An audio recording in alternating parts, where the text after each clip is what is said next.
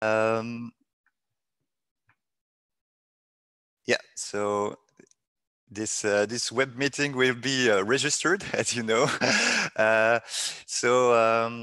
Welcome to this session of the H2Hub Wallonia webinar. So we are very happy to have three very interesting speakers today.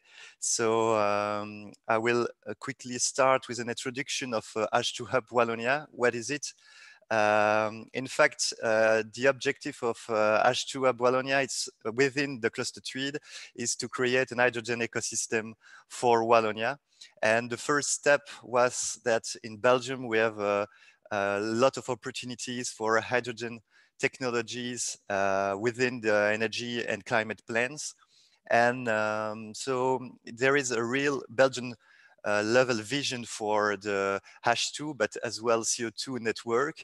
As you may know, that Fluxys is working quite hard to develop this grid.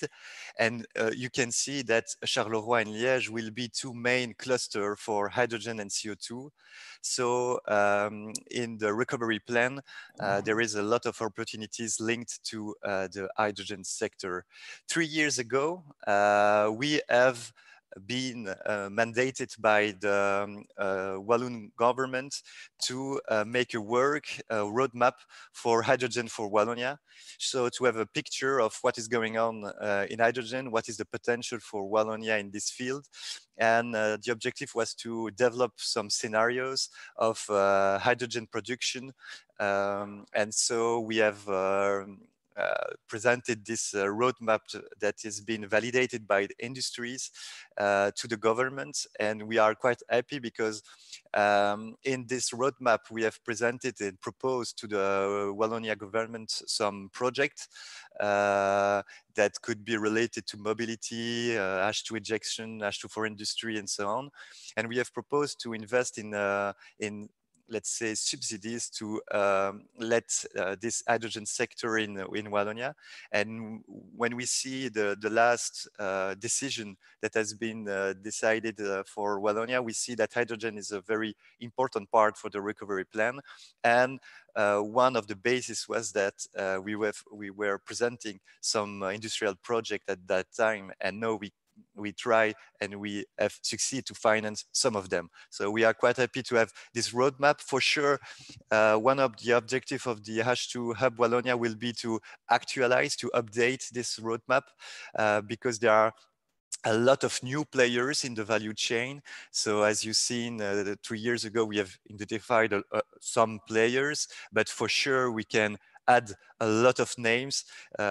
We are already 60 here in the meeting, and we will be more during this meeting. And we see that there is a big potential for players in the value chain. So we will update this value chain analysis within this H2Hub Wallonia department, let's say, of the cluster Tweed.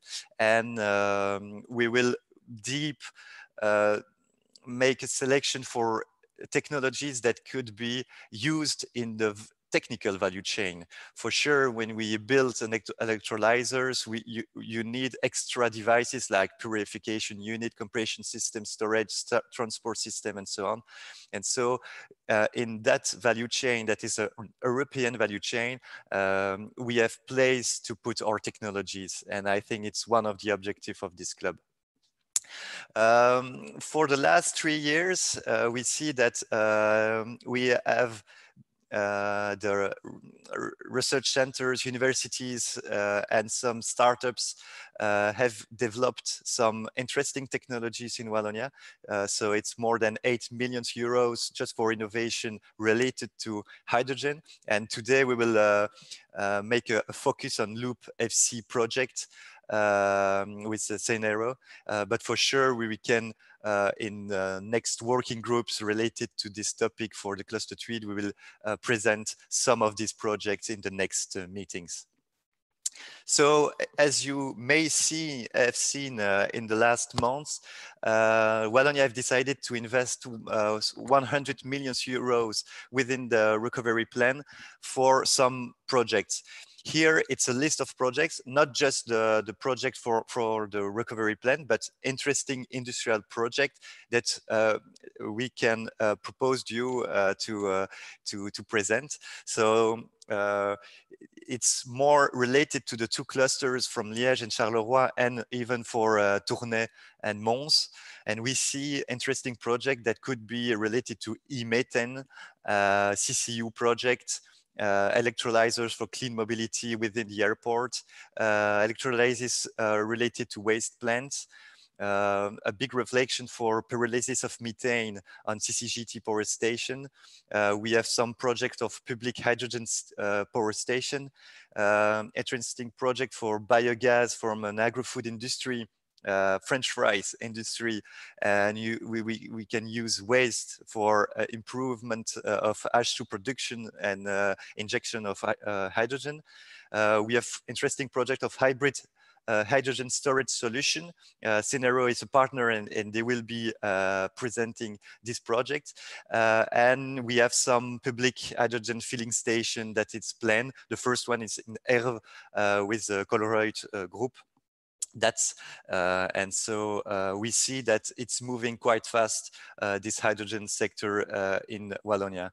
The recovery plan will invest in big projects. One of these projects is the Columbus project, which is a collaboration between John Cockerill, Carmeuse, and ENGIE Store Energy that will produce a big electrolyzer stack of 75 megawatts to produce green hydrogen and to produce in the end e-methane with the CCU technology, so the CO2 recuperation from the Carmeuse site. So it's a very interesting project that will be presented and validated in September for the recovery plan.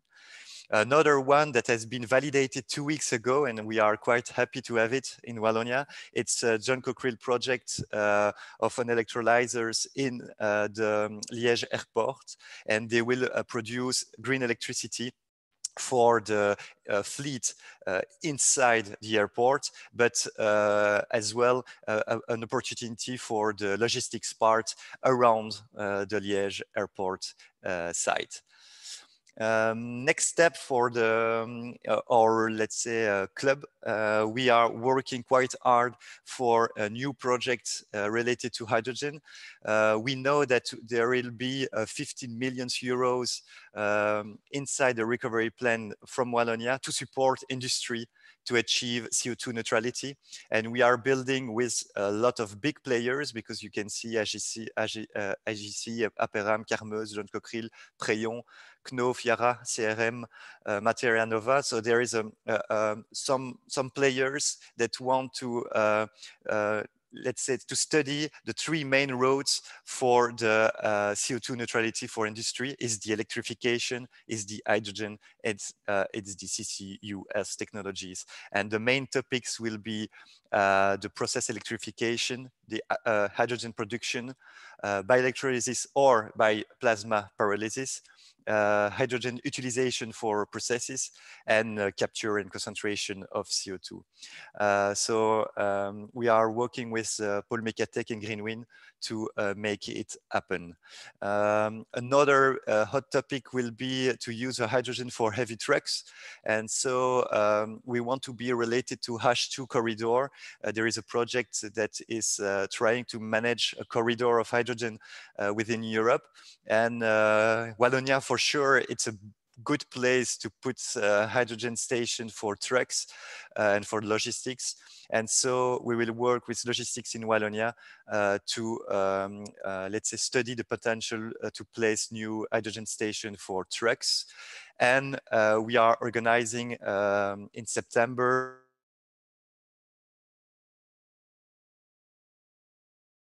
a big, but a networking event with logistics in Wallonia and Mecatech for the new mobility, electric mobility, but as well mobility from gases, green gases and hydrogen for trucks, for cars and so on, with the presence of our Minister of Energy. So, and in very great place in the pavillon de la Citadelle de Namur. So it's a very great building in Namur, and we will use the new, I don't know the name in English, but téléphérique to go there. So don't hesitate to be there. And last but not least, one of a topic in Wallonia is to produce with the CO2 and with hydrogen. We can produce synthetic fuels. And there is one of these projects is the Neutral Kiro project. That is a collaboration between University of Liège, RESA, Amont and Desmet Engineering, and they want to study the potential of producing e-kerosene from hydrogen and CO2, so synthetic kerosene, to produce and maybe to use it for the airport of Liège Airport, of aeronautics in general. So it's a topic, and so I'm quite happy that today we are, let's say, launching a collaboration with another competitive cluster in Wallonia, Skywind. So the objective between this joint collaboration for hydrogen between Tweed and Skywind is to make working groups together, working of innovative projects, and to have our energy, let's say, expertise for Tweed and aeronautics and technologies for Skywind in different topics like e-fuels or for sure hydrogen production aircraft. And so this introduction will be ended by Skywind. So I will let the place to Pierre-Jean from Skywind just to explain what could be done with Skywind within the hydrogen sector. So thank you, Cedric, and hello, everybody. I will try to share my screen. I think it's okay. Yeah, perfect. And I will also try to be short today, but I'm very, very happy to give you a first overview about Skywind activities. And Cedric said that Cluster Tweed is already collaborates with other competitive clusters such as Megatech, Logistic in Wallonia, and Green. So at Skywind, we think that the starting collaboration with Tweed will be really a strategic partnership for the next future, particularly in link with the evolution of the aeronautics sector and the need to reduce the environmental impact and the carbon emission of the airplanes. The hydrogen roadmap and the value chain presented by Cedric is really a useful document for us, a useful reference for us. So, what is Skywind in a few words? Skywind is a competitive cluster. So, in the meaning of pôle de competitivité in French, so based on the triple helix model and the triple helix concept.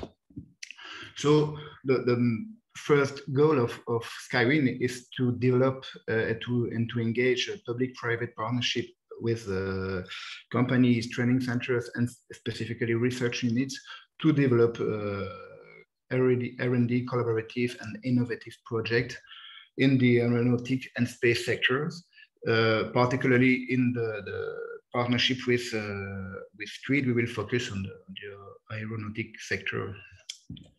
So today Skywind has more than 150 members.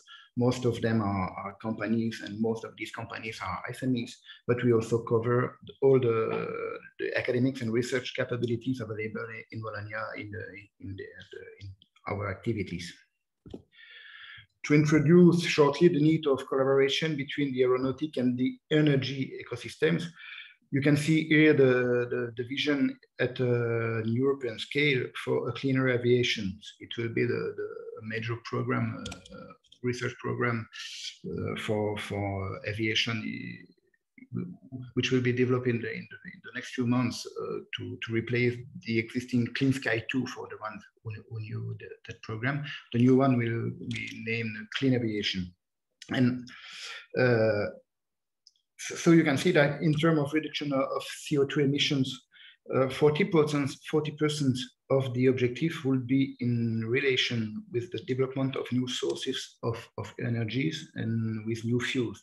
So, of course, in relationship with the use of H2 and with the use of synthetic fuels.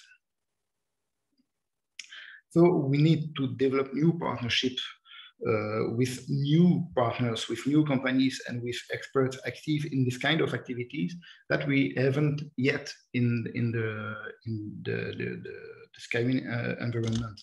So the partnership with Tweed is really a good way to develop this kind of collaboration for the future for us. So at this time, we think that the attention must be focused on three specific topics: synthetic fuels and alternatives to kerosene, energy storage on the large way of mind, and the use of H2 in aerospace, and particularly in aeronautics. This is a quite large scope, and a lot of different applications could be more precisely addressed in the future, of course. As all the competitive clusters in Wallonia, we have a specific tool to develop this kind of project at the pole of competitivity level. And these projects are always a collaboration between industry and research bodies, but always with an industrial leading with an industrial leader in every case. The funding level is the highest level available in Wallonia and in Europe. So this is funding and not financial advance.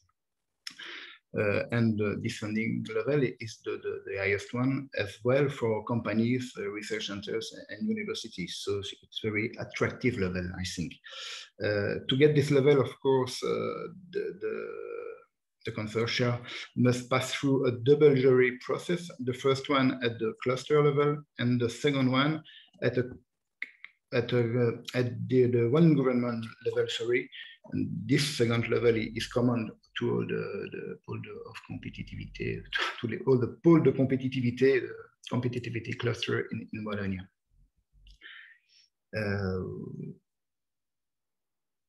Of course,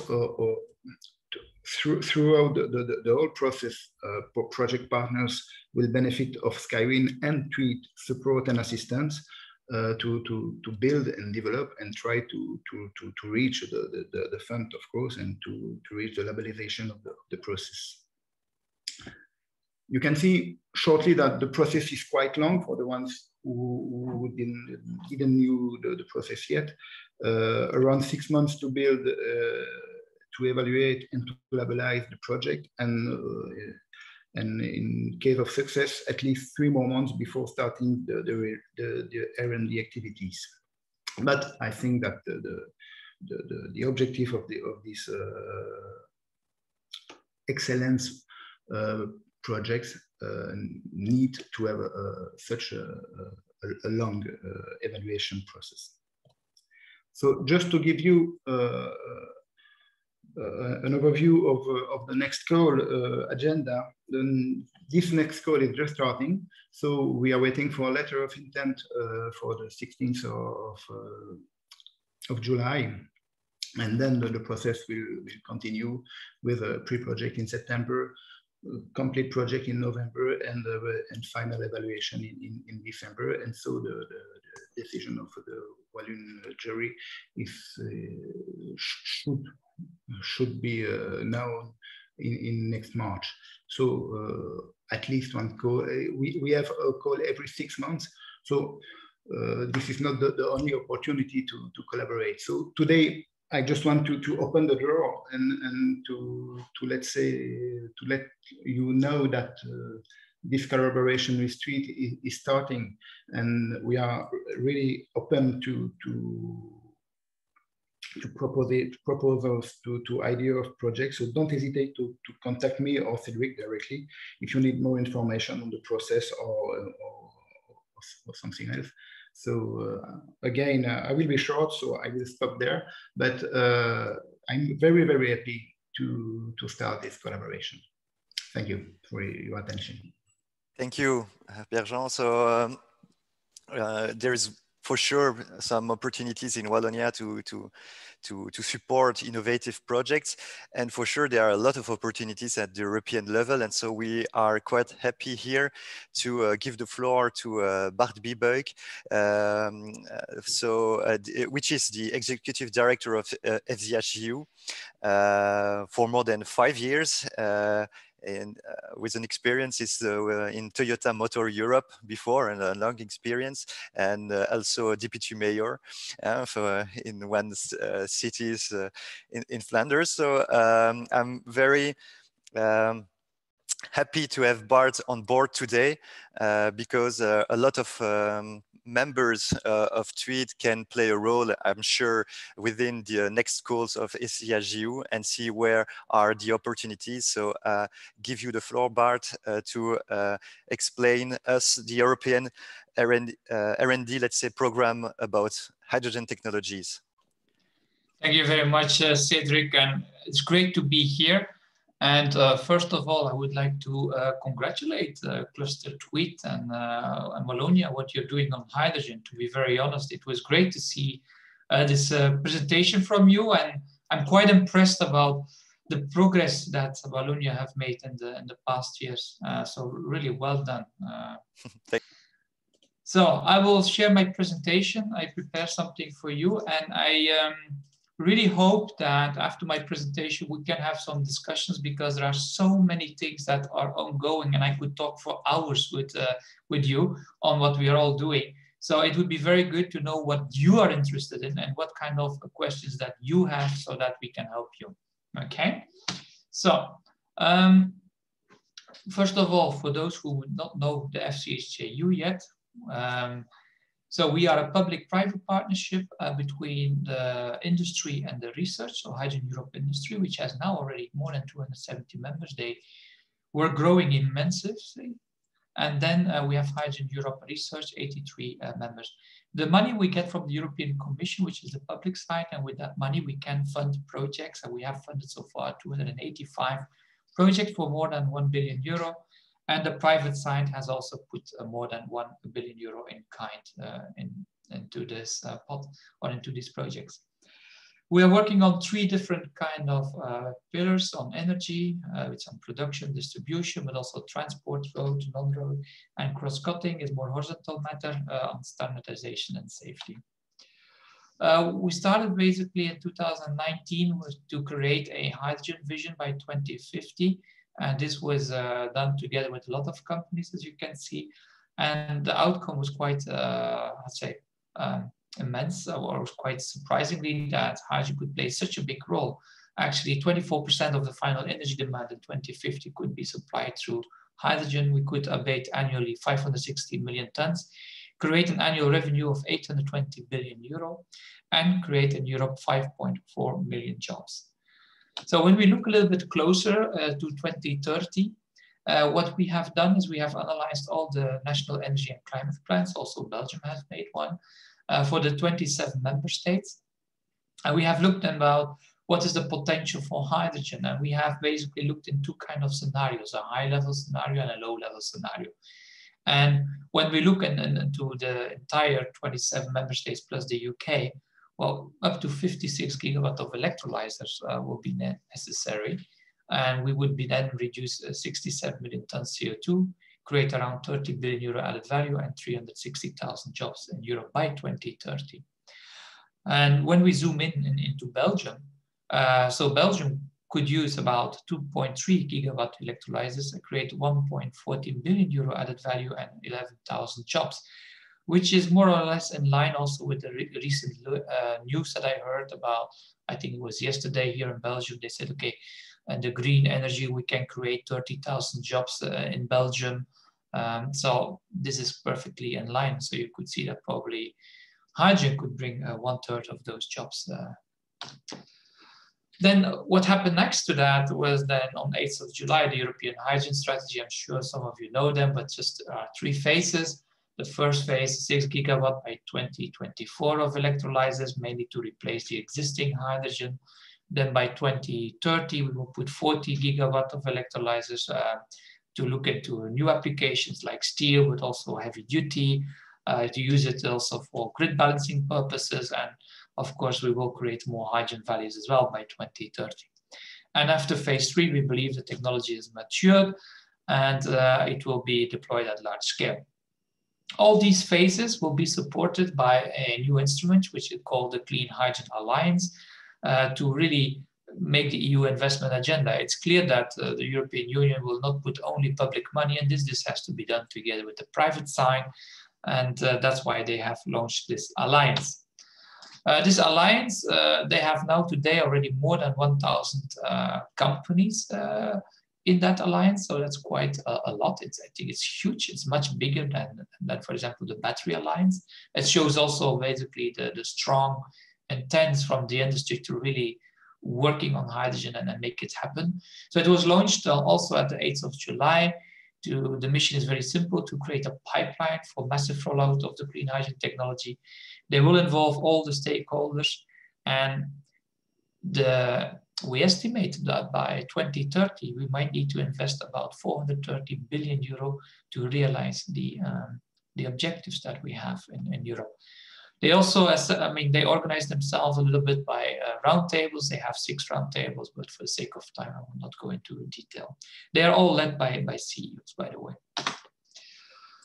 We started back in 2016 a bit on also building awareness in Europe around hydrogen. I have to admit that at that time, there were not so many people knew about hydrogen. It's quite different today, unfortunately. And so we started with the Cities and Regions initiative with almost 100 regions across Europe.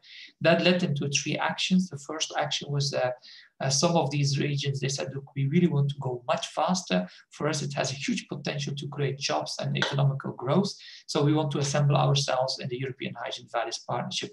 There are now a little bit more than 40 regions in that partnership, and that's mainly led by North Netherlands, Auvergne-Rhône-Alpes, Normandy, and Aragon in Spain. But also, on the other hand, we had a number of regions that are not really so far yet. They had a lot of good ideas, but they need to be matured more. And so that's why we provided consultancy services. So we paid a consultant to help those regions with their plans to bring them more to a maturity level so that they can apply for funding, for example, in Wallonia, for example. It was a great success, this project development assistance program. And so by the end of 2021, we will have another big PDA launch. But the third action, what came out of it, was the Hydrogen Valley concept. And actually was also very happy that our president, Ursula von der Leyen, she said that she would like to create more hydrogen valleys in Europe. And she wants to use, for example, the Next Generation EU or this big recovery fund. We have already a couple of examples of hydrogen valleys in Europe. I mean, we started first in the Orkney Islands in the north part of the UK, where we basically produce hydrogen on the islands, and then we bring it to the mainland to have vehicles driven on hydrogen, but also to charge the ferries, etc. But also it's used for heating in a school and so on. But that was a small project, even though at that time it was quite big. But then we said, look, let's build a huge hydrogen valley, and we made a call for that. And finally, North Netherlands won that call. It's the project Heaven, we call it. It's 31 partners in it. In particular, what is important is the sectorial integration. So the sectors like transport, industry, heating and cooling, they are all integrated and working together to create such a hydrogen economy or an ecosystem. And that is what the Hydrogen Valley is all about. It's creating such a sectorial integration, such an ecosystem. And finally, this year in January, we started with another Hydrogen Valley, which is the Green Highland project. Is that Spain, with the island the island of Mallorca, basically, have decided to become the first hydrogen island in Europe. And also here again, we see this sectoral integration. For the future, we believe we will do more hydrogen valleys, and we will focus also on cross-border hydrogen valleys. And then you can think about ports, airports, and many other hubs, but also why not building the first hydrogen city in Europe. Another important steps that another important happening was actually the increase of the capacity and lowering of the cost of the electrolyzers. That's also why hydrogen is now really seen as a huge potential to contribute for the decarbonization. Because 10 years ago when we started, we built the first electrolyzer in Halle, and that was 150 kilowatt at that time. And then gradually you can see we pushed the envelope. We tried to double almost every time we made a call. And finally, we are now at 100 megawatts. So you can say that almost in 10 years' time, we went from 100 kilowatt to 100 megawatt. Of course, in the next years, we will have to put more 100 megawatts electrolyzers and finally go to even gigawatt scale. And the 100 megawatt, it's very big, but it looks really that there's a lot of interest. I mean, the European Commission has launched a Green Deal call last year to install such a 100 megawatt electrolyzer. The call is closed now. There are 16 proposals received. There are 2 winners, which will be announced pretty soon. And for me, what was most important, if you receive 16 proposals for 100 megawatt, it really shows that there are business cases and that it works. So that was for me the main message. Also, another thing we have developed on the European level was the guarantees of origin scheme for hydrogen. We worked together with Initio. The first phase was mainly about definition on green, blue, low carbon, etc. But then also we tried it in 4 different production plants in France, in Germany, Belgium, and the Netherlands, different ways. We have issued, and so far now, more than 70,000 GOs, guarantees of origins. And now we started with Certified 3, which is basically set up a platform for really piloting these guarantees of origin across Europe. And for that, we're working together with the AIB, the Association of the Issuing Bodies, but also, for example, Service Public de Wallonie is part of this consortium to roll out. And at the same time, we know that we need to agree on a definition or a methodology to calculate the CO2 footprint of each different hydrogen production process. We need to agree on that on a global level in order to unlock future cross-border trading. And for that, we're working together in the IPHE. So they have a task force there. And I have to say it goes pretty well. And everybody is aligned to make a worldwide agreement. Also, we work on a lot of projects related to the different modes of transport. You can see here all the modes, basically from every mode can be propelled by hydrogen. First big project was H2ME. It's a project where basically we put more than 1,400 vehicles on the road. We built a lot of hydrogen refueling stations across Europe, and really to try to learn also how we can make a business case for that, how we can build a strategy for that. And so it's still ongoing, but it's quite successful.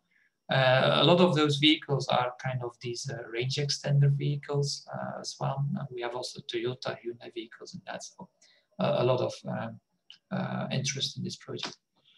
Another project we did is actually we link all the hydrogen refueling stations in a central database that we are managing. And so the idea here is that we can see immediately, every minute actually, it's refreshed this kind of, say, online database. We can see whether the station is open, whether it's in maintenance, etc. And actually already here I can tell you it's green. I have to update this graph a little bit, but it's very important to give some certainty to drivers of fuel cell cars or fuel cell trucks in the future, that to know that the station will be open. So as you can see, we have now a little bit more than, I think now today we have 145 stations in Europe.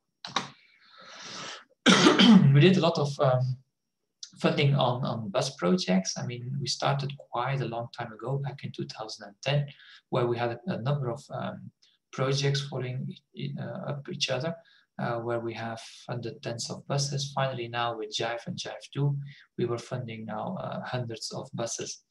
When we look to JIVE2, I mean, almost all the orders are placed now with 5 suppliers, Van Hol, Solaris, Wrightbus, Safra, and Caetano, which is very important. It really shows that there is competition. This helps to drive down the price. We will We have seen now the first buses delivered in several cities. We hope by the end of this year, or maybe beginning of next year, that all the buses will be on the road. At the same time, we also saw a lot of other OEMs now also embarking on hydrogen buses. And I believe this is one of the big successes, that among the bus OEMs, we have really made a good noise, and finally they are all starting to develop. At the same time, we should be very proud here in Belgium that Van Hol received the best bus of the world in 2019 at Busworld. It really shows that this technology is ready to be deployed. Just what we achieved through all our projects is that we reduced the cost continuously, where we started at 1.8 million euro in 2009.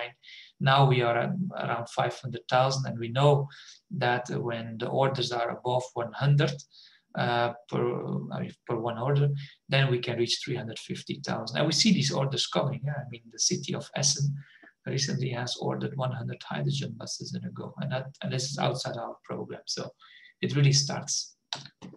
What we also do know is that coaches are the next challenge. I mean, we have worked a lot on city buses, and in a way for us this is done.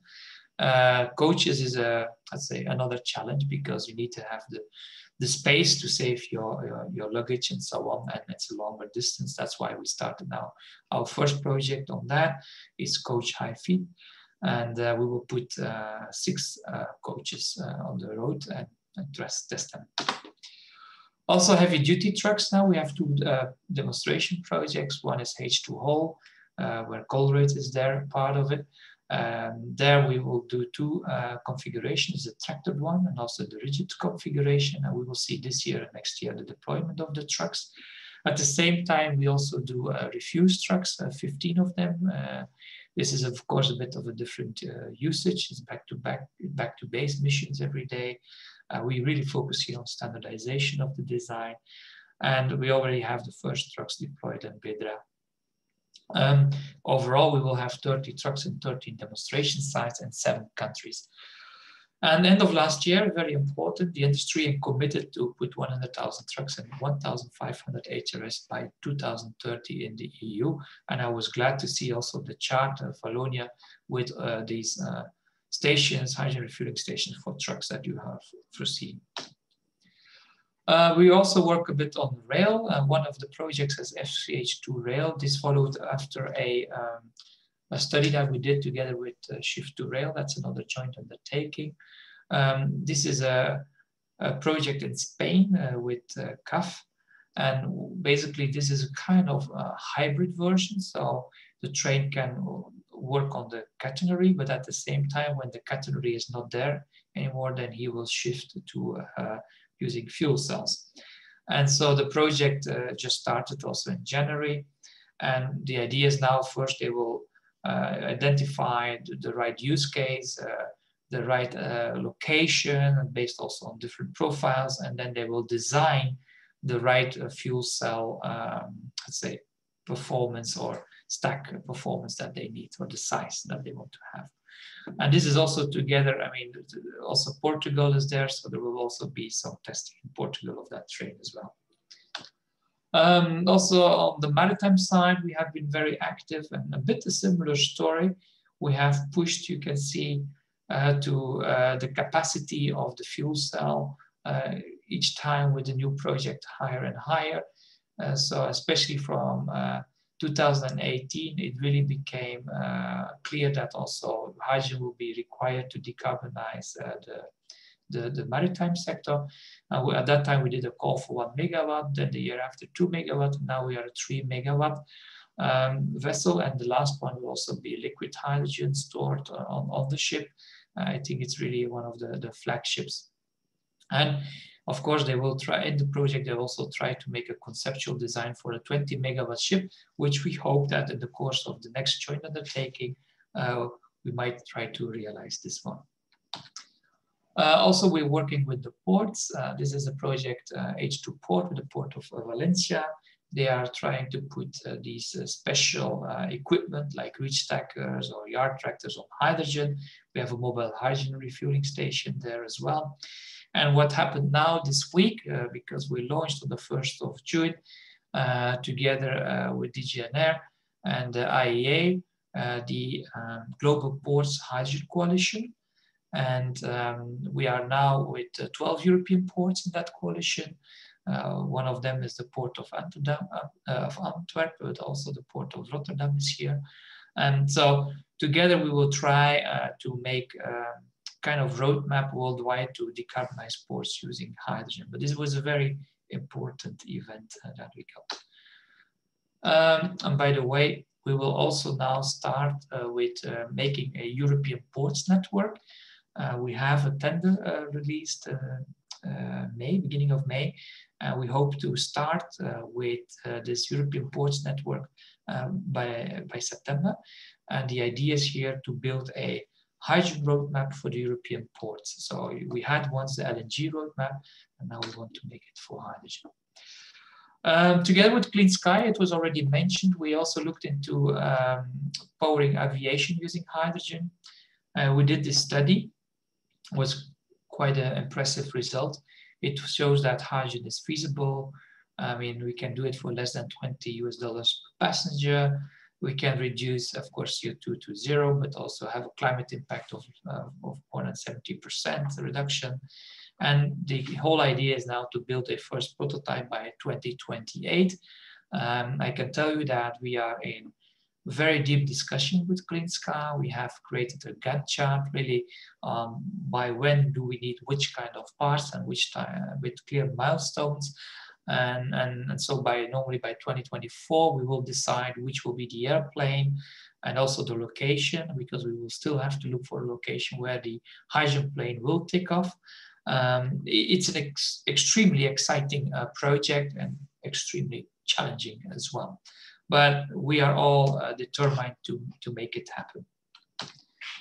Also, we do a lot of educational activities. We have a lot of material available. So really, I'm happy to share all this material with you, or if you would like to learn something, or you would like to know, please do not to know if certain course exists, or contact us, no problem. And also, later on, I will show you also where we have saved all that education material on the website. In addition, we also created the European Hydrogen Safety Panel. I mean, as you know very well, everybody wants to start now on hydrogen, which is very, very good, and I'm extremely happy about that. At the same time, it risks now that we might have some, let's say, less attention to safety, especially newcomers who are not familiar with hydrogen. They might not be so well educated on the safety use of hydrogen. That's why we created these experts. What they are doing at the moment is basically we have a big database with more than 2,000 incidents on hydrogen. They analyzed all those incidents. They made some kind of recommendations in a report, but also at the same time, they're helping us to identify projects that are maybe a bit on the risky side. And so they are going then to the consortium and try to talk to them to make sure that they are performing their project in a safe way. Because I can tell you, if we will have a big accident and people die, then this would be a big setback for the hydrogen community. And that is what I was talking about here in this slide. Is we created at the end of last year an observatory. There you can see basically everything related to technology and markets. For example, if you want to know how many cars, how many buses, how many trucks, or how many installed capacity already for electrolyzers we have in Europe, you can find that all in this observatory. Also, we have a lot of policies and regulations in there, codes and standards, patents. Patents is actually not yet, it will come very soon. Funding opportunities there, and there you can find all our education materials. So what I mentioned before, we have all these programs funded and they have stored all their materials there as well. So feel free to have a look there. And then we come to a very interesting point, is funding instruments in Europe. So as some of you might know, we will not exist anymore as the FCHJU, probably from the end of the year. We received a new name, which is called the Clean Hydrogen Joint Undertaking. We will focus on 3 pillars: hydrogen production, hydrogen distribution and end use. The distribution is somehow a bit new for us. So we will talk about pipeline transport, new liquid carriers like ammonia, for example, but also large-scale storage, etc. On the hydrogen refueling stations, there we will go really to look for the heavy-duty ones. And then in the end use, there clearly we stop looking at vehicles or at forklifts and so on, and city buses, but really go to heavy-duty. So the trucks, maritime, aviation, coaches, and so on. Although we will keep working on the building blocks, it means the fuel cells itself, or also the tanks, the reservoirs, and so on. We will keep working on that. On heat and power, something new will be the turbines and hydrogen burners for us. And of course, we will continue to look for hydrogen usage in industry and fund projects there. As mentioned, hydrogen valleys will continue. Also, the cross-cutting activity will continue. Something new is also is the supply chain.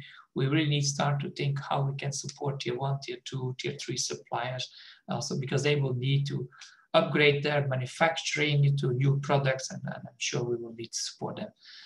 At the same time, hydrogen is not uniquely anymore to our joint undertaking. It will be divided in 7 different partnerships. Of course, our joint undertaking is the biggest one, and I call it a bit of the mother JU.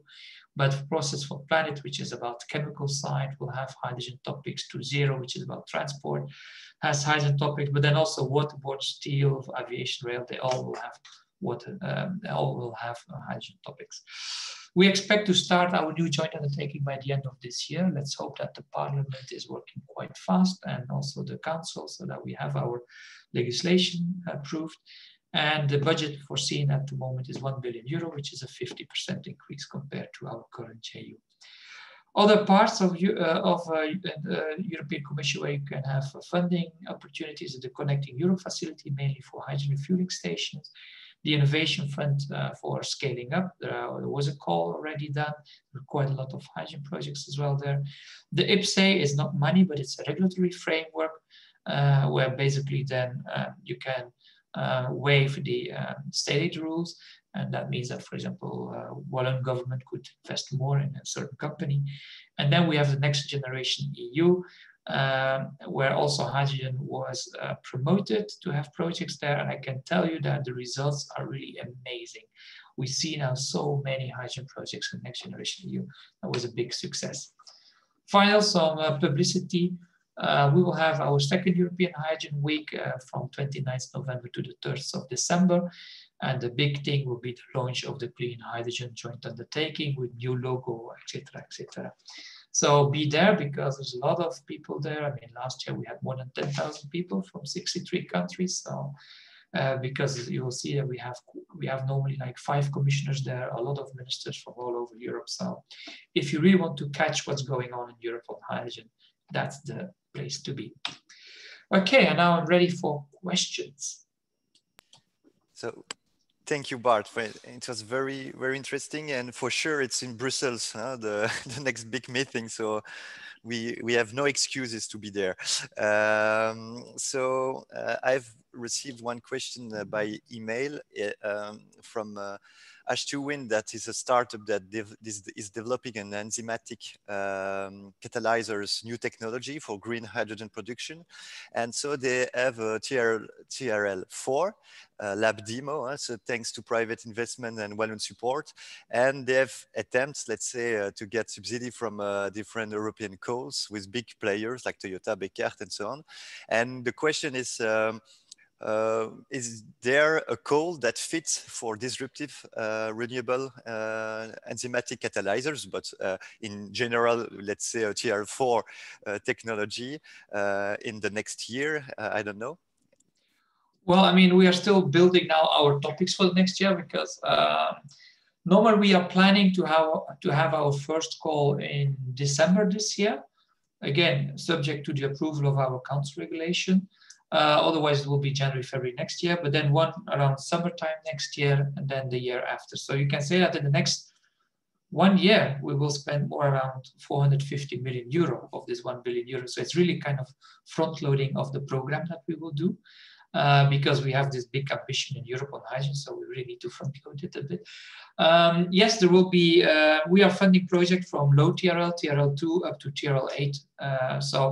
And there will be for sure projects on TRL4, 5 level for electrolyzers or catalysts. Of course, I don't know exactly what he's talking about, what he would like to see, but for sure, there will be opportunities, but I mean, we should discuss in detail, of course, but we will have topics at least in that area.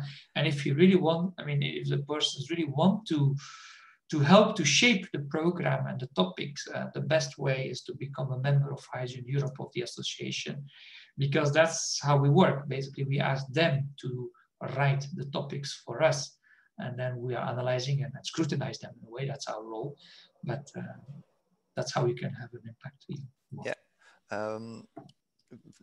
I just suggest to the members and participants that you can use the chat session to ask your question. In terms of members from Belgium and maybe from Wallonia that is already part of FCHJU, you can maybe put some names. I suppose John Cockerill is part, or yeah, there are. I mean, there are many partners. I think that we in Europe and Belgium now we have around, I think 50 beneficiaries, more or less 50, 60 yeah, okay. Companies that receive money from the FCHJU. I mean, Colruyt, for example, for sure is one, but then we have Waterstof.net, we have, there are several, I mean, there are several ones, so. Yeah. Yeah. So yeah, with Waterstof.net, Tweed is creating right now a Belgian map with Fluxys. We are putting all the names of projects that we have for Waterstof.net in Flanders for sure, and Wallonia for and us for Wallonia. And with the help of Fluxys, we are trying to make to have a Belgian, let's say, view of what is going on about the projects, players, and investment that is planned. So for sure, we will continue this work. A specific technical question: what do you think about the problem of hydrogen in thermic combustion?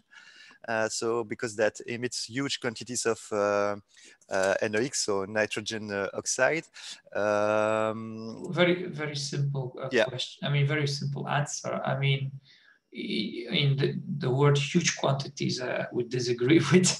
It of course it emits NOx, but if you have a lambda value of 2.2 to 2.8 in your combustion engine, you almost have no NOx. Still, you have a little bit, but it goes down quite drastically.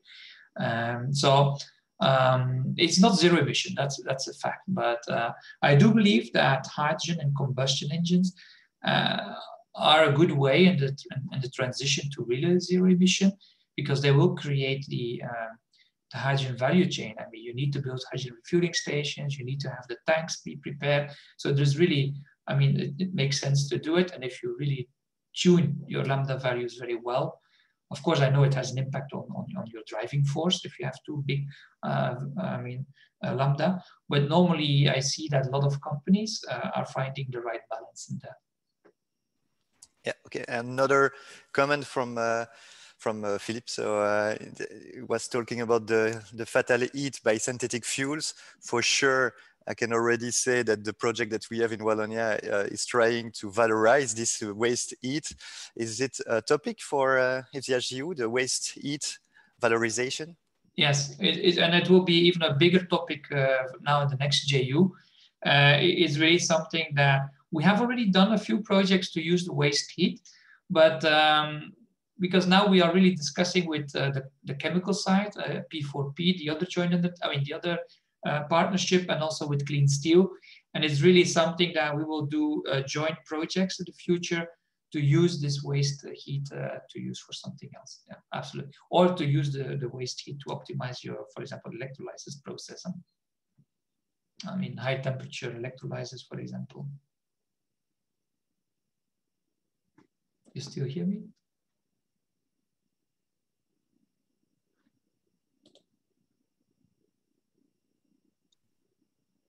Yes.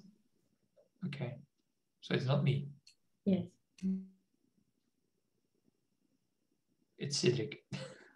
I think so, yeah. Okay, good. I was worried already.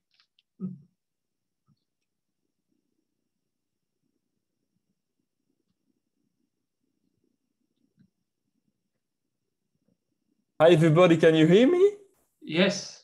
I'm sorry, but my colleagues that are in another place than me have lost internet. So maybe we can now, sorry for that, but they will be there again as soon as possible. Maybe we can now give the floor to the next speaker. We will have more time to question also after. To, I think, Karina Crystal from InnoEnergy. Yes, thank you, Paul.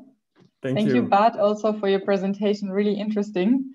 And also for the introductory presentation. I'm really happy to be here to present what we're doing at EIT InnoEnergy. I'm the commercial director of the European Green Hydrogen Acceleration Center that has been launched by InnoEnergy last year. And I'll give a presentation about the ECAC, as we say in brief, what we do and how we can help accelerate green hydrogen projects. So I'm just going to bring up my screen. Do you see? Yeah. Perfect. Thank you. Okay, perfect. Thank you for having me and for being able to give this presentation. I think it really fully fits in what has been said before.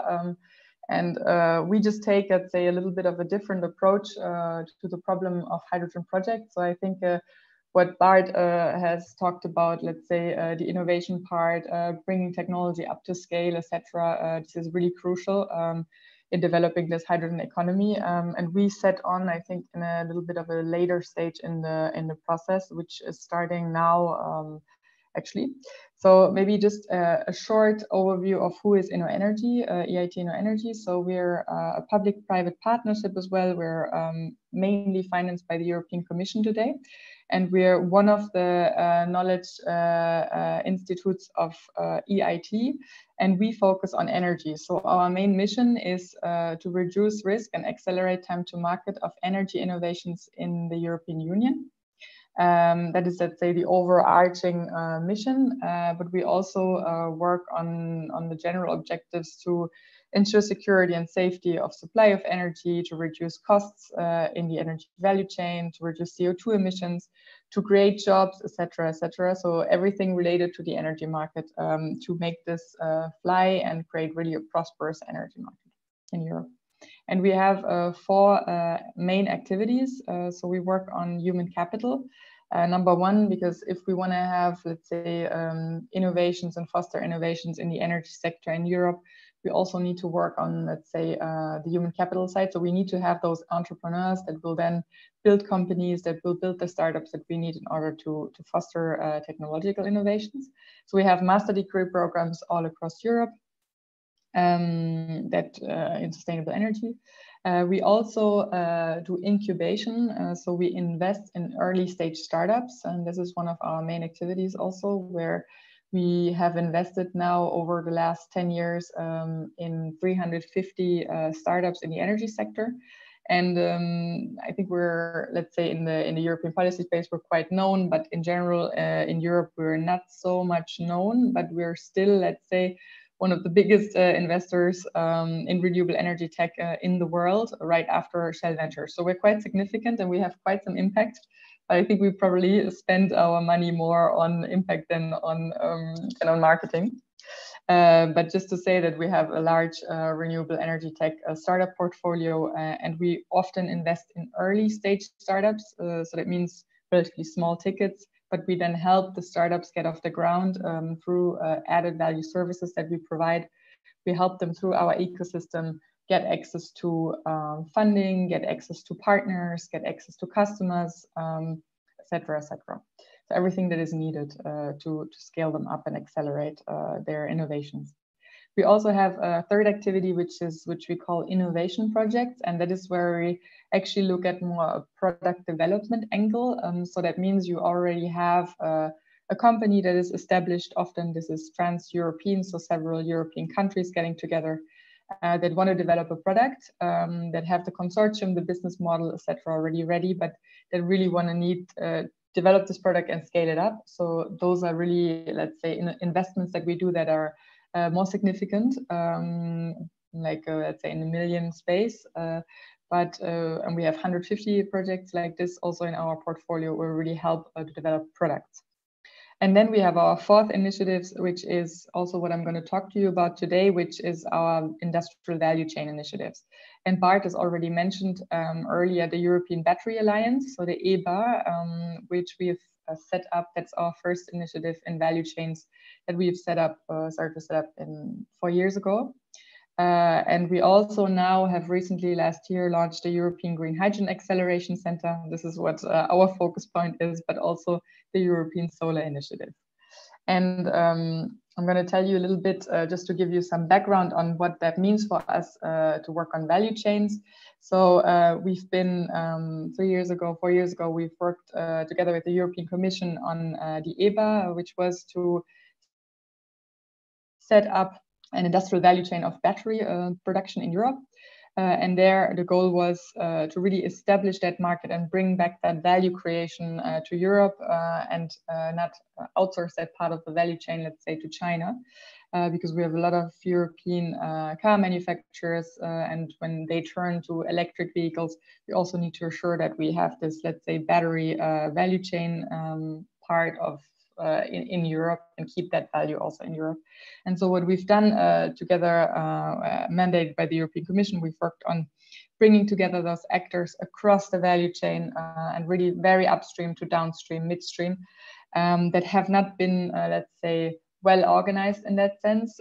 We brought them together. We try to understand what are the needs from a policy perspective to bring them, let's say, together and to really create this market in Europe. And that was quite successful.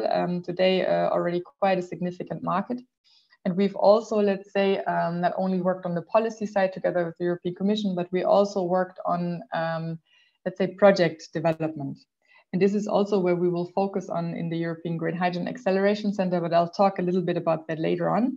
But just to show you what we've done on project creation. So we worked on this project called Northvolt, which is a company in Sweden. And we were early investors, so one of the first investors, really early on. So now some of you might know Northvolt. So it's a really interesting project that has really gotten quite some traction, and it's therefore also our first unicorn that we've invested in. And what Northvolt wanted to do back then, they were an entrepreneur, the former CTO of Tesla, so quite somebody that is quite known, that came to us and said, together with other investors, we want to set up a giga scale factory of sustainable batteries in Europe, in Sweden. And can you help us to do that? And therefore we invested. And we provide, let's say, this is what you see here, all those added value services to the entrepreneur to help them make the project as big as possible, accelerate time to market, and de-risk the investment. And we do that, for example, and I'm just going to give 2 or 3 examples to illustrate, but we, for example, helped Northvolt to get customers. So we helped them get in contact with Volkswagen, who became a strategic investor, and where the strategic partnership has been quite successful. They're also setting up new battery production sites now in Europe together, which also de-risks then the investment for other investors to join, because you have a strategic investor such as Volkswagen, which will also be an off-taker of the batteries that are being produced. Then we also help, for example, with getting access to finance. So we believe that since we're a trusted partner, let's say, in the European energy ecosystem, we screen projects really well. So we take care of where we invest money in, and therefore we also lower the risks of other investors to join. And that helped, for example, Northvolt to get a fund, a credit loan from the European Investment Bank, etc., etc. Another thing that could be interesting is we also help, for example, to look at the overall value chain again. So we're in the process of setting up now raw material mines, so notably lithium mines in Europe, because if we want to really create products that create as much value as possible in Europe, we also need to make sure that we source the raw materials. And I think Bart also mentioned that on the supply chain work that you're doing is to look at how can we assure that the supply chain is also scaling with the technologies. Yeah, so this was just an illustration to show you the different added value service we can bring to projects. So we're not only working on policy in the European Battery Alliance, but also really on creation of projects. And so when we look now at the European Green Hydrogen Acceleration Center, which is our second value chain initiative, here we're looking at green hydrogen as a mean to decarbonize industry.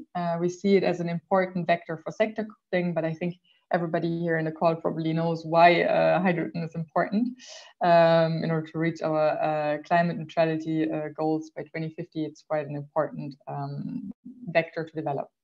And in the European Green Hydrogen Acceleration Center, let's say the angle we're taking is we're an industry-led initiative, so we work mainly with industry.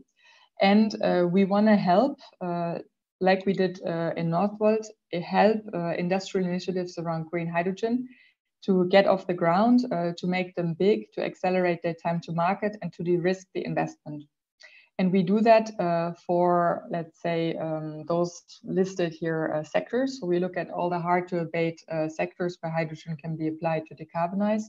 That would be, for example, steel, but also shipping, heavy good vehicles, fertilizers, and aviation, and eventually also cement. And what we do is we do that in taking really an end customer off-taker approach and to create a pull effect. That's our goal. And I explain a little bit what that means for us. So when you look at, for example, the traditional value chain model that we see in an established market, and you know, we know really well, let's say, the innovation side of the market. So we see that traditionally we've built projects like this, especially when the market is already mature. So you have each market player that has been established, that looks at, let's say, their own risk on their own, let's say, plate. They look a bit upstream. Who are their upstream players? Who are the downstream players? But they don't have the overall vision of the overall value chain. And if you now, for example, want to produce a car that uses green steel in order to decarbonize 30% of the car in production phase, what you would need to do in order to do that, you would have to bring all those actors together. They would have bilateral agreements one with each other, and therefore price in the risk that they're having in such a project, each one of them. So you have a risk, therefore you have an increased margin, and that will be passed through throughout the chain to then in the end, let's say, produce the end product that is, for example, a green steel manufactured car. And we believe that this is kind of a push effect, and it also creates, let's say, a bigger premium at the end of the chain, because each actor prices in their risk and also therefore their margin. And what we see now happening is that we have there are projects now that are being more and more constructed in an SPV manner, and that also you are quite aware of, I guess. But what we want to do is we want to help those projects. Let's stay with the steel example for a car. We want to help those projects to build business cases where all actors join forces along the value chain to produce, let's say, a green steel car. And that would mean then that risk is being shared because, for example, all entities co-invest in a new venture. It's really venture building activity. They co-invest, they share risk, but they also share the benefits of it. And if we create projects like this, we reduce the premium at the end of the chain, therefore make business models fly, and we create a pull effect in the market. And I have a really good, let's say, concrete example on how that can work and how that actually does already work in the value chain, which is our H2 Green Steel project, which is our flagship project in the north of Sweden. And the project is set up as such that it has been co-created with the end off-taker and value chain players, like I just explained before. And the goal of this project is to build a greenfield steel plant in the north of Sweden. Greenfield, so a new steel plant being set up in Europe, 5 million ton green steel plant, so solely green steel, with a total of 3 to 2.5, so normally 2.5 billion investment requirements. The process is, there's also some process innovations, let's say, in this project, where we're using, let's say, DRI based plus EAF, electric arc furnace made steel. There's also, let's say, some energy efficiency measures that are being taken in order to really make this project also from an innovative point of view more efficient, where we have, for example, continuous casting and rolling that we're applying, etc. And when we look at this project, there is some technological risk for sure, because this has never been done before in Europe at that scale. But the project flies today without subsidies. And I think this is, for me, quite innovative, because what this allowed to happen is that we co-created the project together with the end customer in the loop, what I said before. So you have Scania, for example, who is a truck manufacturer, as well as Mercedes-Benz now, that have invested in this project as a strategic investor. And that will also be, together with others, off-takers of the green steel that is being produced. And you have also some, let's say, high net worth individuals that have co-investors. You have like an investor from the IKEA group, the IMOS Foundation, but you also have, along with the off-takers that have co-invested, also players along the value chain. So for example, scrap handling companies, as well as, let's say, the whole DRI process manufacturing companies, they are all part of this process. And therefore, what I said before, we join risk, but also gains of this project.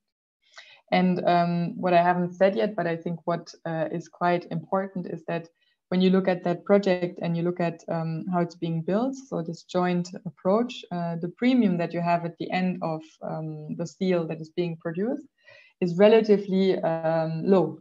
That means that, for example, in this case, we've analyzed that for other cases before steel, so it's not really the clear number for H2 green steel, but it's in the range of like 100 to 500 euro per ton of steel. So when you look at a car that today needs 1 ton of steel approximately to be produced, and you look at a car that costs you 30,000, 60,000, 80,000 euro, depends on the kind of car you're getting, you know, a 500 euro increase in order to decarbonize 30% of the production of your car is really not a lot. So that can be passed on to the end customer. And we believe that this kind of initiative can be multiplied, number one, in steel. So because in steel, there we see a business case that is already flying today, but it can also be translated to other value chains. So I told you before that we're working also on the fertilizer value chain, but also on shipping. And we see there that there is a similar approach to be taken when you look at fertilizer being produced with renewable hydrogen relatively upstream. How can you link that to the end customers of, for example, beer producers, bread producers that actually can pass on that premium because the impact at the end product is not so high. So that's what we're doing together with other actors.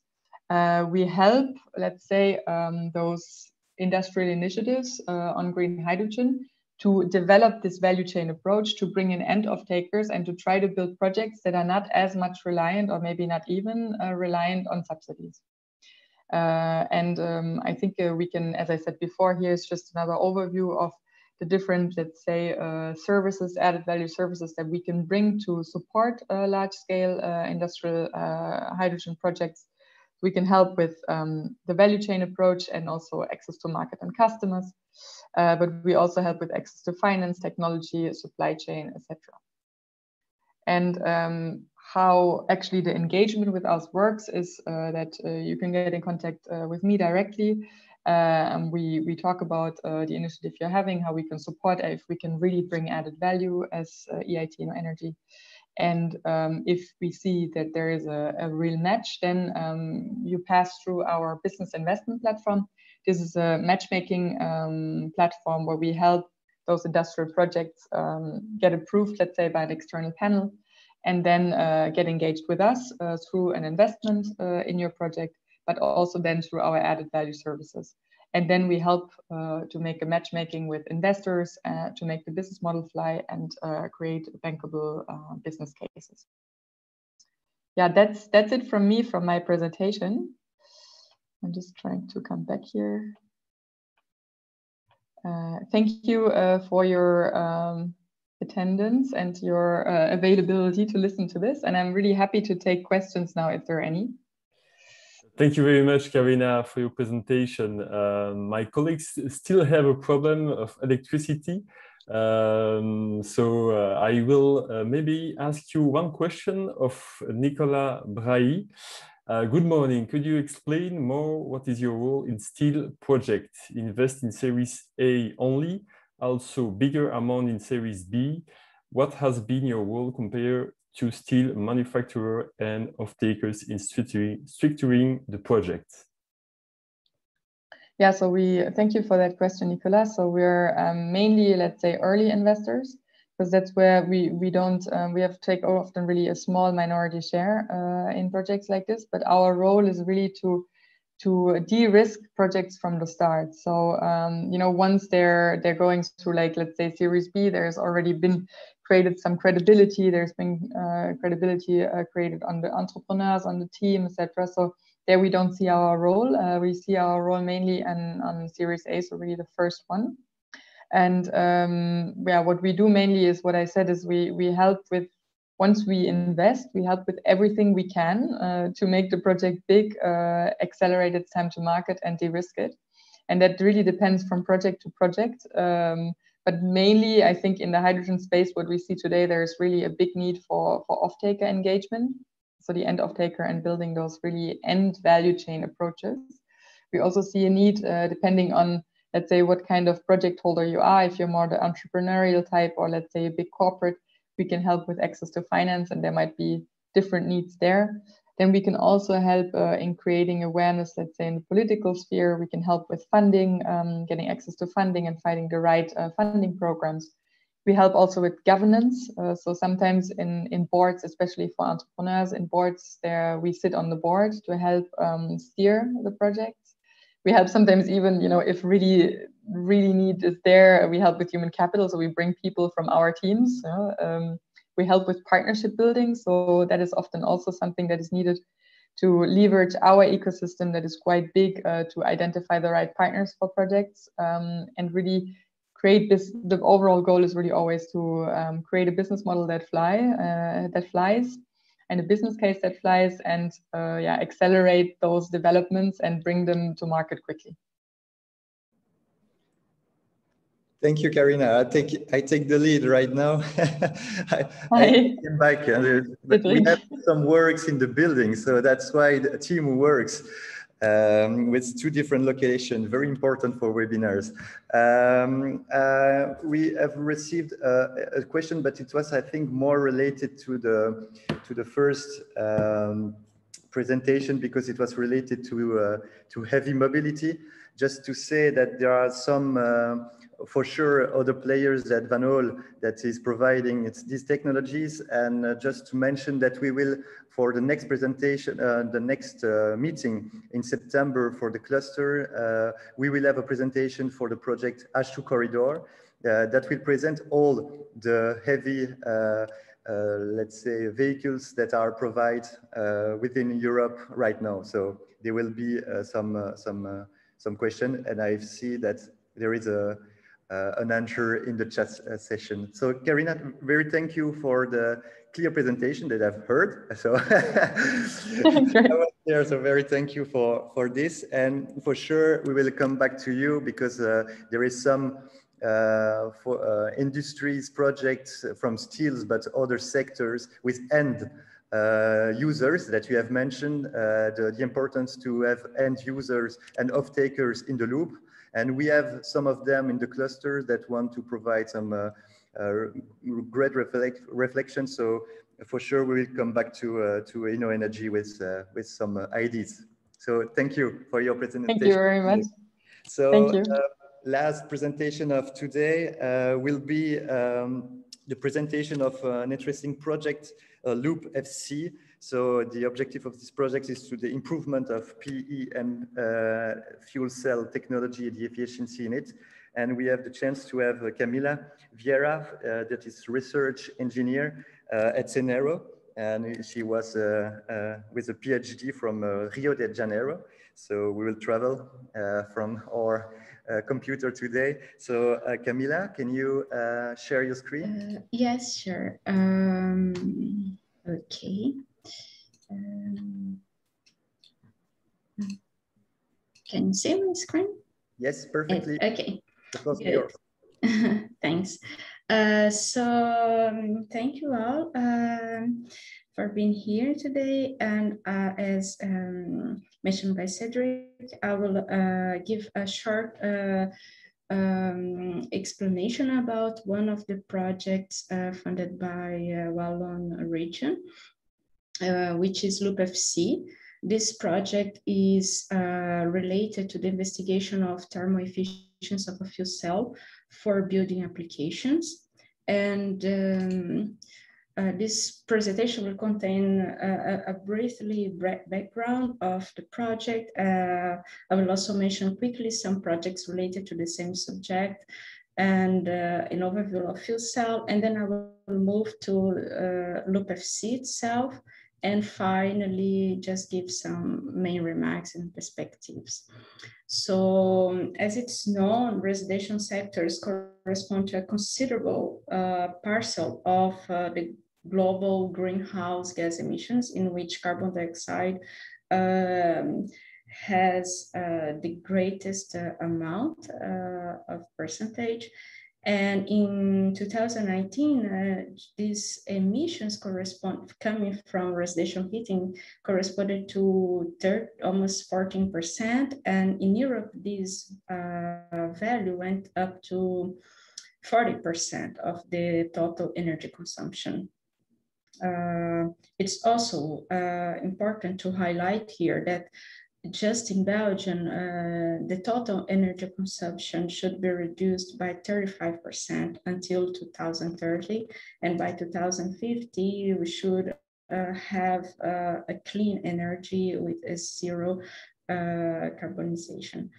In this context, fuel cells have a very important role since it can use clean hydrogen, and it only produces as a product vapor water. So it's a very important key.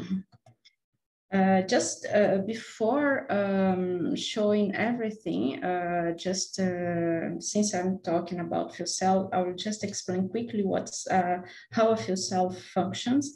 Here we can see in this layout a schematic of a fuel cell. This device is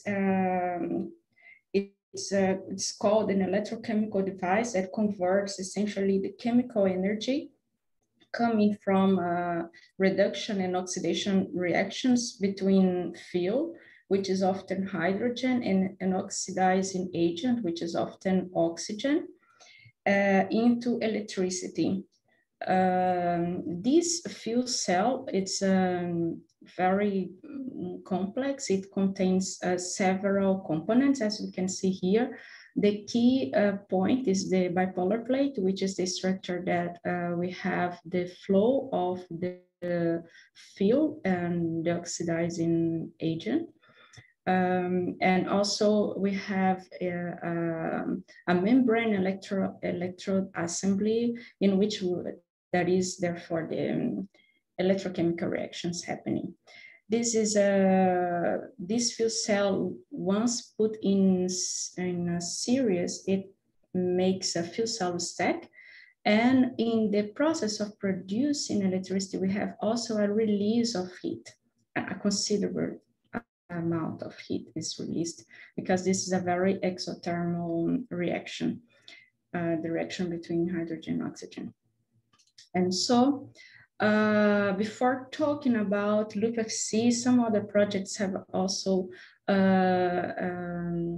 been done in the subject of use of fuel cell. InnoEnergy, for instance, is a project that has already been finished. It studied bipolar plate, as shown here. And the goal here was to use fuel cell for clean energy for transportation. And in this project, the optimization of this bipolar plate should be done in order to improve the performance of the fuel cell. Now, there is also one project that's ongoing. It's H2Hub storage. In this project is involving several, not only Belgium, but other 2 countries like Iceland and Norway. And it's related to energy consumption and to mostly to provide tools for energy and multi-energy renewable community, integrating a hybrid solution of both electric and hydrogen storage in a collective self-consumption context, as shown here. So Loop FC is one of these projects also related to fuel cell usage, hydrogen technology. And this project approaches the use of a proton exchange membrane fuel cell for electricity and heat transfer in a micro generation system for residential buildings, as shown here in this illustration. This project should promote, therefore, for all buildings equipped with this system, a better energy performance thanks to the heat recovery from the fuel cell and the use of this heat in a heating circuit in a residential building, making this building also more autonomous. 3 main points are connected in this project is energy efficiency, improvement of the energy efficiency in the building, the lifetime of the fuel cell, and also its cost. So here I show what is the global objective of the project is to develop a heat recovery system to be implemented in a fuel cell. This is the fuel cell of the project, which is a PMFC, aiming at the reduction of the heat loss and its use in a grid power, reduction from 50% of the heat loss to 8%, and using this heat in a residential building.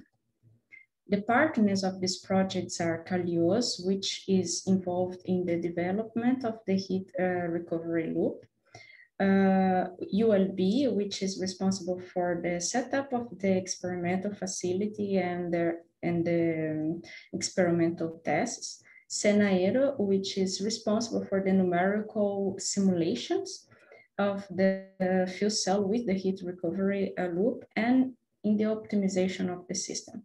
Hydrogenics is just, it was the industrial support, which provided the PMFC. So quickly, I will just show what each partner has already done in the project and the roles. So Calios, that is responsible for the design of the loop heat pipe. It should not only develop, but test this system as shown here. The loop heat pipe should be posed as shown here in the fuel cell. And this loop heat pipe aims to minimize the heat losses of the fuel cell. And it's composed by an evaporator and a condenser. The goal, the 2 goals of Calios in the project is the evaluation of the cooling system and to reach a TRL4 maturity level, which corresponds to validation in a laboratory environment. What has already been done by Calios is the design of the whole system of the heat recovery system as shown here. The fuel cell should be posed here.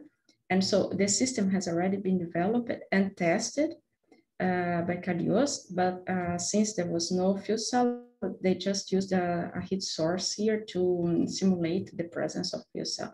Primary tests have already shown a positive result, which means that the heat losses improved the thermal efficiency by 15 to 20%. And now this setup has already been sent to ULB, which is the responsible for the experimental study, and the acquisition of the commercial fuel cell by the German manufacturer Hydrogenics. And ULB has already received the system here. And with these experimental tests, it should obtain the temperature measurement of the fuel cell, the heat flux that is released here in the system, and yes, and post-process these simulate this in a residential building scenario. The campaign should start by summer, autumn this year. What has already been done by ULB is the design of the primary circuit, which is essentially is the water cooling system of the fuel cell. And it's constituted by the fuel cell itself, flow meter, heat exchanger, and a pressure relief device. So it has already been concluded and ready to use. And here the heat exchanger is linked to the secondary system, which is aims the heat recovery of the fuel cell for its efficiency, but also aims the future, in the future, it should also simulate the water consumption cycles in households, allowing a better heat power management in the buildings. It's not only constituted by the heat exchanger, but the CPL, which was previously shown, and the radiator. It has not yet been concluded because ongoing work on hydrogen lines is still, we still have some work on this phase of hydrogen, but it should be finished by the end of summer. Last part of the experimental study is the acquisition and power management. And here the system should be able to capture and process the temperature measurements and also simulate the electric consumption in the residential buildings. As soon as the secondary circuit is finished, then therefore all can be worked in a coupled way. The Cenaero, which is the company where I work, it's responsible for the numerical simulation of the fuel cell. But in here, in order to simplify the system, only the thermal aspects of the fuel cell will be studied, and no electrochemical aspects is taken into account in the numerical analysis. As we can see here in this picture, this is the bipolar plate of Hydrogenics.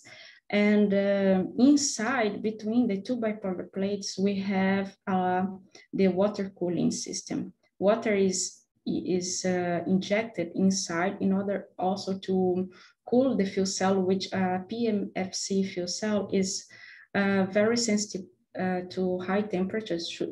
You should avoid temperatures above 80 degrees. So in order to keep and to maintain the temperature in a way that the functioning of the fuel cell is not compromised, it's important to have this water cooling system. Since it's difficult to understand what's going on inside, the numerical analysis is therefore very important, because here we can check several parameters. And once this analysis is done, we can also check the efficiency of the CPL placed on the lateral sides of the fuel cell.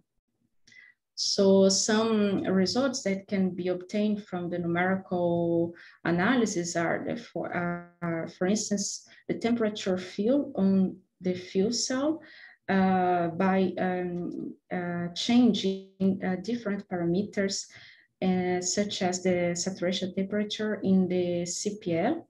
And here in our case, it's just a boundary condition. You cannot see the CPL itself, but we can study the effect of the temperature in here, how it would affect the temperature of the cell. We can also study the flow, water flow inside the bipolar plates direction, how it would affect the temperature in the cell, as well as the flow rate of the cooling. How much, if increasing the flow rate, how it affects the temperature in the fuel cell.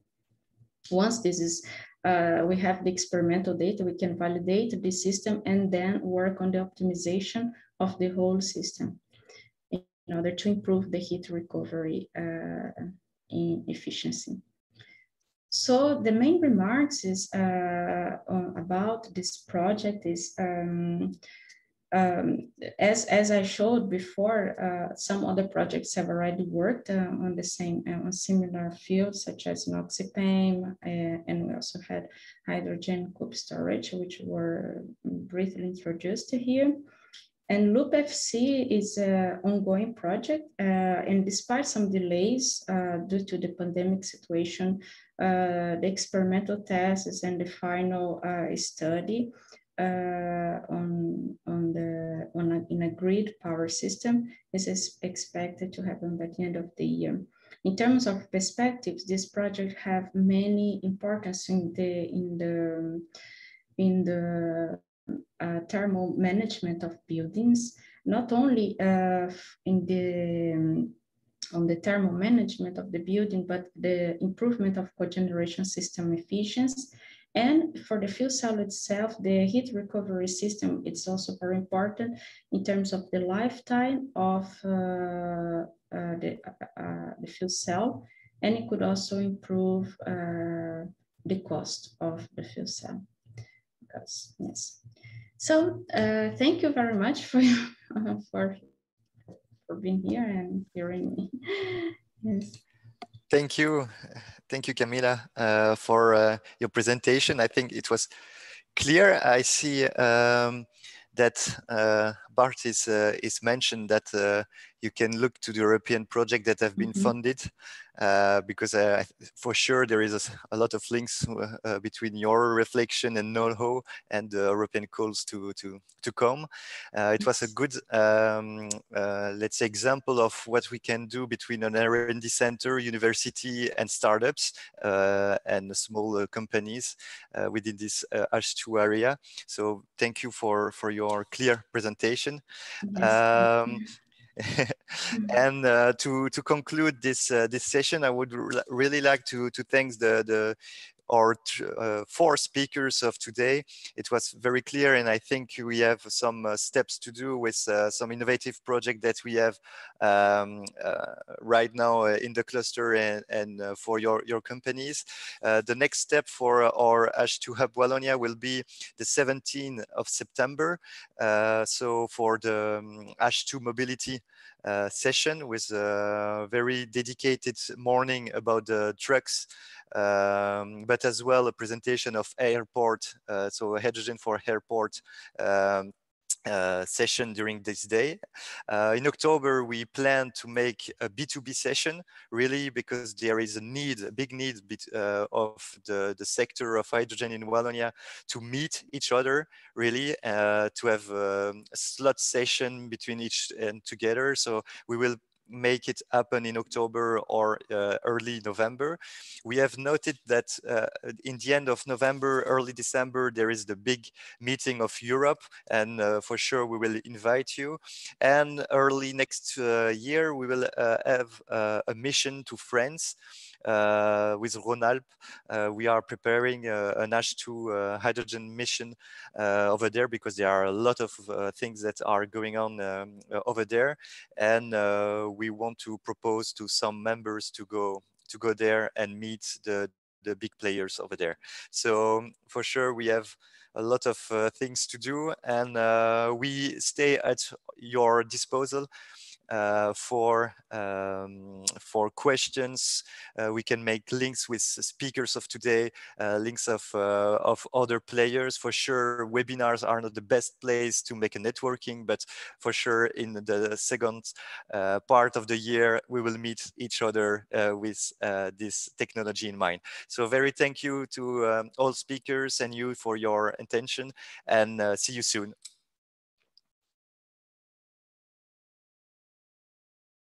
See you soon. Thank you.